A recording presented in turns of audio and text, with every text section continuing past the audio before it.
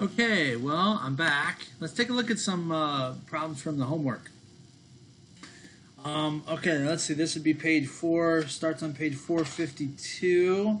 This is actually page 454 in your book. Let's take a look at number 9. I've got the book here. I'm going to place it off to the side here, but I've copied some of the major parts. All right, this says that ABCD is a rhombus. All right, so that means, what do we know about a rhombus? Well, all 4 sides are congruent. We know that opposite sides are congruent because that's a parallelogram. But if all 4 sides are congruent, then doesn't that mean that 4x plus 15 and 7x plus 2 are the same because they're sides of a rhombus? Yes, it does, actually. And so we can then create an equation with that knowledge. 4x plus 15 is equal to 7x plus 2. Now we'll go back to algebra. Let's solve this. We're going to subtract 4x. Now I have 3x plus 2 is equal to 15. Oh, this isn't going to be equal. Well, we'll subtract 2. We got 13 is equal to 3x. And we divide by 3, and we have 13 over 3, yuck, which is 4 1/3. So what's the length of AB? Well, we know that x is 4 1/3, so we got to put that in for x. I think I got room over here. I can do that. Doesn't matter which one I put it into. Let's put it into this one over here.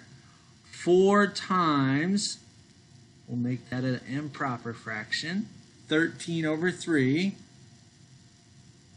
plus 15. All right, so 4 times that, what is that? 52 thirds. Oops. 52, 4 times 13, plus 15. Need a common denominator. I know you guys are grossing out right now. 52 over 3 multiplied by 3, that's 45 over 3, which is 97 over 3. Okay, well, not quite 33. 33 would be 99. And so, let's see, let's simplify that. We're going to end up with 32 1/3.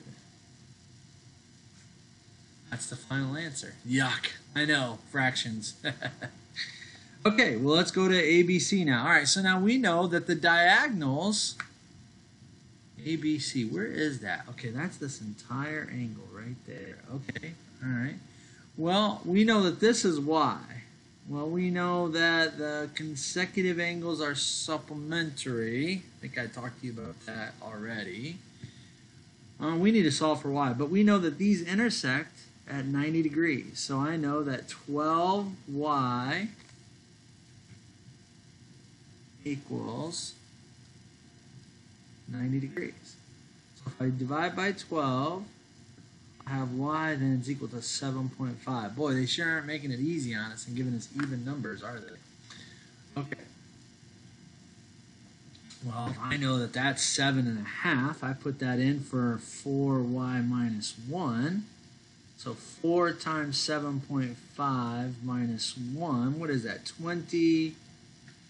That is 30 minus 1. I get 29. Okay. So 4y, that makes this one 29. So if that angle is 29, that makes this angle 29 because it bisects the angles. So that makes this entire angle right here 58 degrees. Everyone see how I got that? And since these are parallel, these would be supplementary. 180 minus 58, what is that, 122? That's it. That's equal to the measure of angle A, B, C. So this entire angle right here is 122 degrees. Okay, all right, let's go to 13. A lot of questions there. It says, select a word that describes when each of the following statements are true. Okay, we can do that. Select the correct answer for each letter part. A rectangle is a parallelogram. That is always true. A rectangle is always a parallelogram. All right, B. A parallelogram is a rhombus. That is sometimes. A parallelogram could be a square. That's not a rhombus. So that's a case when it's not a rhombus. But could it be a rhombus? Sure. A square is a rhombus. That is always true. A square is a rhombus. If you think about it, all the properties of a rhombus, diagonals are perpendicular, diagonals bisect, opposite angles, all those things are true about a square. Okay, what about D? A rhombus is a square, sometimes.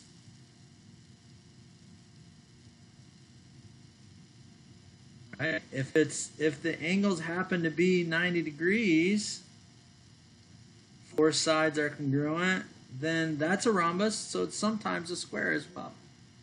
And a rhombus is a rectangle, again, sometimes. Again, when it's a square, it's a rectangle.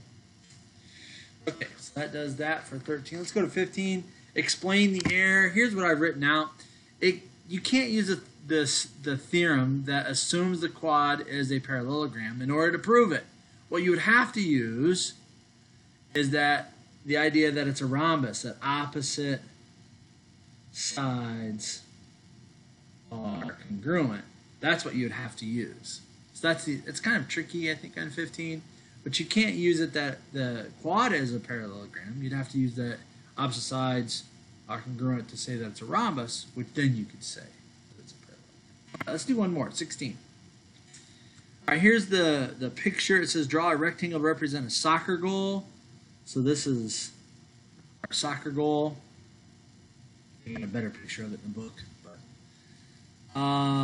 Label rectangle ABC to show that the distance between the goalposts, BC, is 3 times the distance from the top of the goalpost to the ground. So from here across the goalpost is 3 times larger than from here to here. 3x to x. If the perimeter is all 4 sides added together, of ABCD is 64 feet. Okay, so we would have x plus 3x plus x plus 3x, and that's got to equal 64 feet. There's my equation. I'm adding all the way around because it's the perimeter. Okay. Now they're including the part of the ground too. They're not just saying the goal posts, but the entire goal area. Okay, so if we add those together, that's 8x. Okay, well there we have an even number. X equal to 8. I don't think that answers it. What is the length of BC? So that's across here. X is equal to 8. 3 times 8 would be 24 feet. Hopefully that's a good start for you for the homework. Helps clarify some things. And if you have any questions, please see me. Ask me questions. Send me emails. All right, everybody. Take care. Get this one posted.